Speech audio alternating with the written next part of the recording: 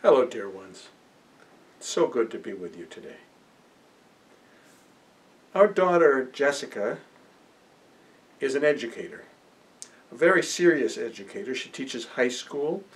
She does values formation work, teaches Toni Morrison, and she's really a superb teacher. And she asks insightful questions. A few weeks ago, she asked us, was there anything in your experience prior to ministry that helps shed light on the fact that the hallmark of your ministry has been an invitation to the laity into sharing the ministry more fully?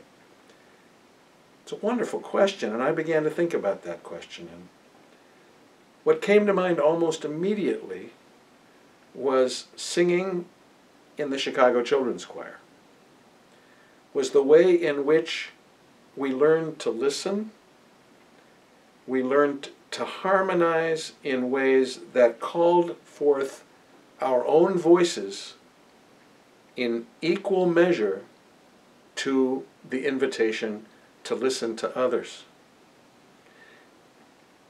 Music has been for me that wonderful creative balance between listening and finding my own voice. In our previous church, back in Oakland, we went away one summer. It was the second year, I believe. We had spent much of the year working with a marvelous young intern by the name of Lindy Ramsden, and she agreed to be summer minister. And we went away for the summer, and we came back, and the congregation was larger than it had been by a substantial percentage. I like to say twice the size. I don't know. But it had grown considerably. And, more importantly, they were singing a cappella in parts. They had learned to listen to one another, and they were finding their voices. That process of learning to listen and finding your voice is not only at the heart of music, at the heart of many creative endeavors, it's also at the heart of effective shared ministry. For years now, more than 20 years here at Unity Church, we have been learning to listen, and we have been finding our voices. You have been learning to listen, and you have been finding your voices. This coming Sunday is our annual Arthur Foote Music Sunday, and we have suffered so by not being able to sing together on Sundays, not being able to sing together in worship, not being able to fully embody that marvelous process of listening and bringing our own voices to bear.